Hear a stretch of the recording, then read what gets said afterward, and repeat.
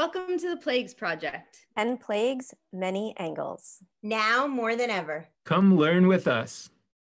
The 10th plague, the plague of the firstborns, is the most difficult plagues of all.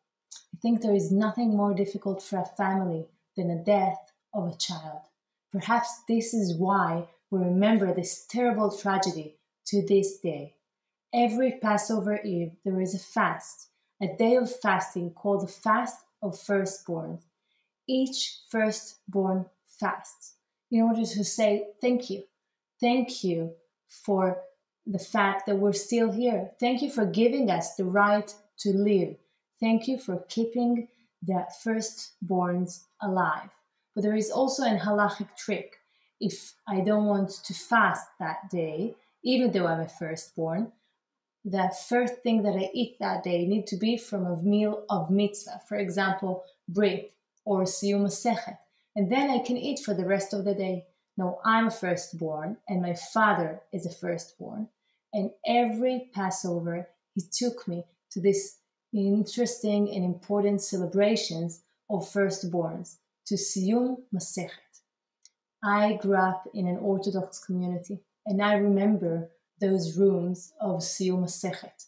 There were rooms full of men, and I was there, the only girl, the only woman, the only child each year.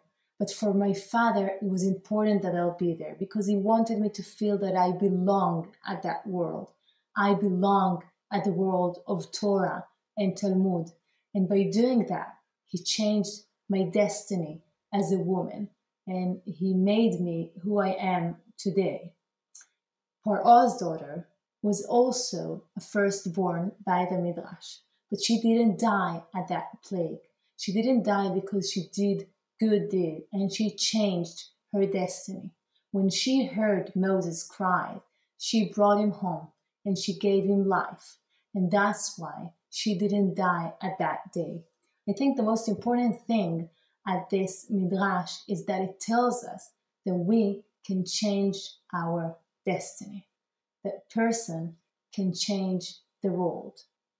The Babylonian Talmud also tells us about Rabbi Akiva's daughter. Rabbi Akiva's daughter was supposed to die at the day of her wedding. She was supposed to be bitten by a snake and die that day.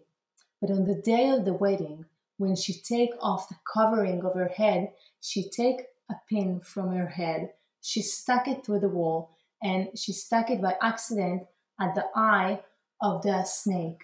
The snake died that day, but she was saved.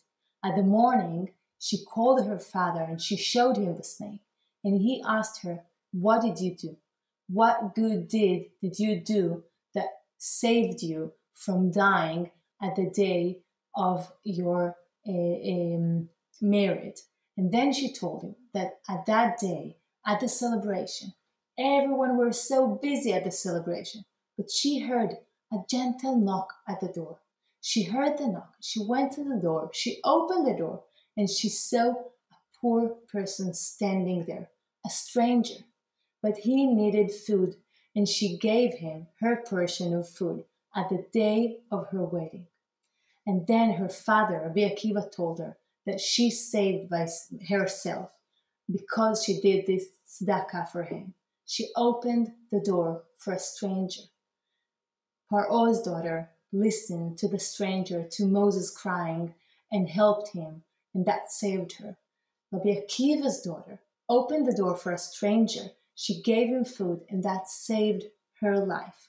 And I think those two stories tells us that we can change our destination by doing good deeds. I want to learn from this plague that we can help each other. We can help each other in order to save ourselves and the other people in our world. We, all of us together, can make this world a better place to live at when we listen to strangers and we listen to people that need help.